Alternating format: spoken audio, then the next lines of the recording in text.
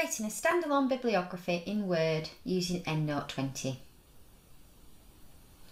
In EndNote, select the record you would like to appear in your bibliography by holding down the Control key on your keyboard and selecting those records.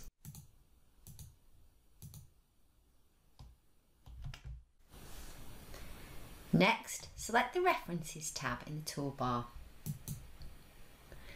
Click on Copy Formatted Reference and open Microsoft Word. In Microsoft Word, use Ctrl+V to paste the references. This will copy your records into Word in the chosen style as a plain text file.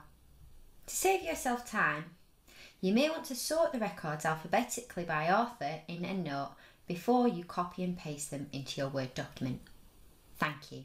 That is the end of this demonstration.